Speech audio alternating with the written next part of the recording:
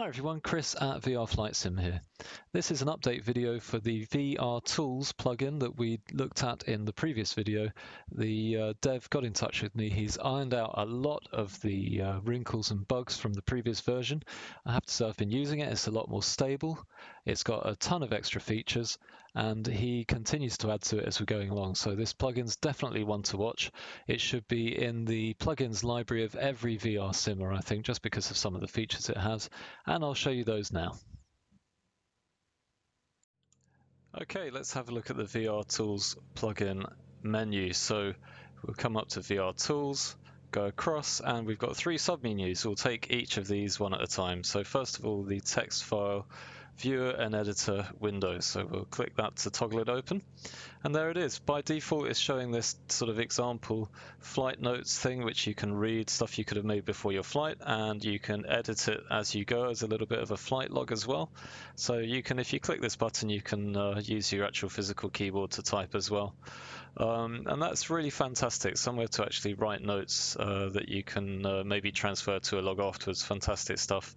New to this version, or very much improved in this version, if you use something like Pilot to ATC, which streams ATC commands, you can set this text viewer to read the output of something like Pilot to ATC, so a text file that's streaming. If you click on stream here, what will actually happen is that this would update live as the text file changes, so that's a great little feature for people using that.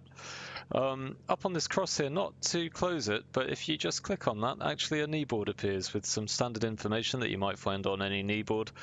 You can actually customize that in flightboard kneeboard.txt, I think it's called, in one of the menus. And if you click on it again, you just go back to where we were. This is a lot more stable than it was. I'll just show you something. So if we open here, this just gives us the file open menu. You choose your directory on the left and you can go up the directory structure with those two dots there. And here's the changelog for this version. So if I click on OK there, and we'll just read through this changelog. So this is the preview for version 1.3.5 that I'm looking at now. It should be coming out at the end of this week. And this is what the developer says he has been doing. So there's been performance optimization, and it now renders much faster and is compliant with Laminar research guidelines. The rendering for text in the kneeboard has been made kneeboard style. Improved text window layout, I can affirm that. It looks a lot cleaner than it was. Improved the layout of the window for file opening, that also works much better. Relabeled and reordered buttons. Remade the streaming function for text files. Now that works properly now, so I tried that with the X-Plane log text, and that does work really well. Made a kneeboard background, corrected the bug in the Hotspot Editor where the hotspot file wasn't generated when the config text was corrupt. So he's actually making it so that it will correct corrupted config text, which is fantastic. Automatically overwrites the corrected format, which is brilliant. Made a Linux version, made a new menu version, that's that three-part submenu I just showed you, and is going to make an illustrated user manual in docx format. So we've got it all to look forward to. Right, let's close this down and go on to the next bit of this plugin. Okay, so let's have a look at the other parts of the VR Tools menu. So if we go to VR Tools again and then to Hotspots, we've got the Hotspot Editor. So this enables you to make different VR hotspots around the cockpit and is fantastic. In my last video, you might have seen it moving around inside the Zeebo cabin. But you can move to create these by using these little movement buttons here, left, right, up, down, forward, back. Or you can still use, as long as you've got X-Plane in focus, you can still use the arrow keys on the keyboard. So up, down, left, right, and the full stop or period, as the Americans call it, and the comma, which does the same thing. And as you already, I'm sure, know, shift and comma and shift and arrow keys and shift and full stop does that all more quickly. So let's just move back to where we were. Let's bring this with us. I'm just going to move back in the cockpit. There we go. Let's put ourselves somewhere in the back seat. That's perhaps a little too far back. I'll just use this to move us forward.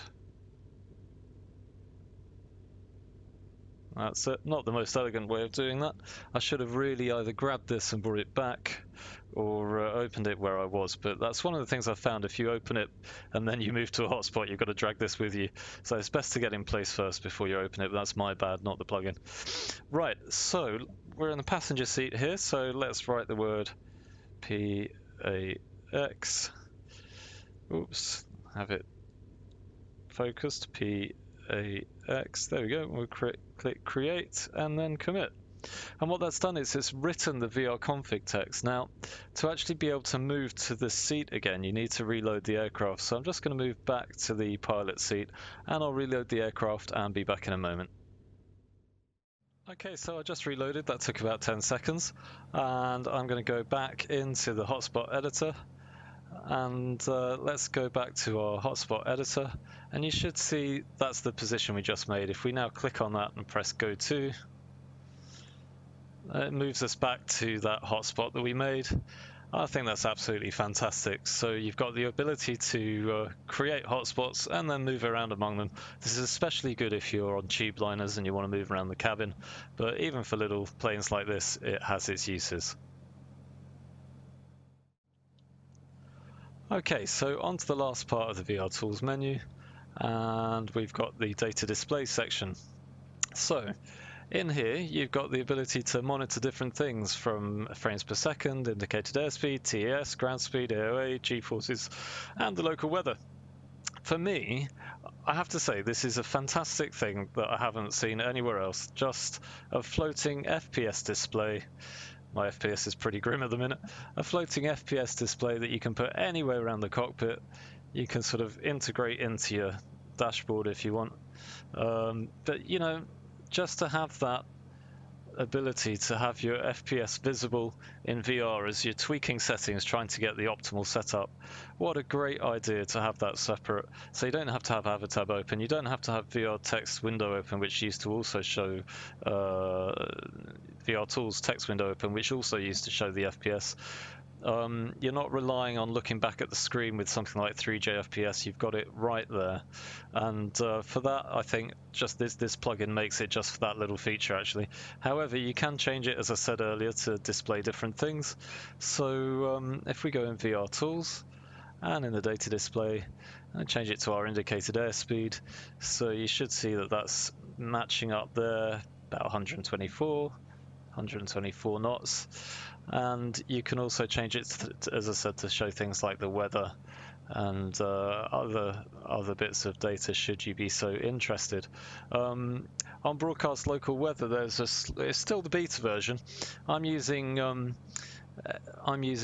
SkyMaxxPro, and there's a little bit of corruption of one of the lines there to do with the pressure and the temperature, but it's showing the QNH perfectly, showing the wind, visibility, clouds, and risk of thunderstorm, and I'm sure the dev will sort that out in due course. He's been very, very easy to get in contact with and very good at squashing bugs as they come up. So you know, this is a fantastic plugin, and I would recommend it to everyone.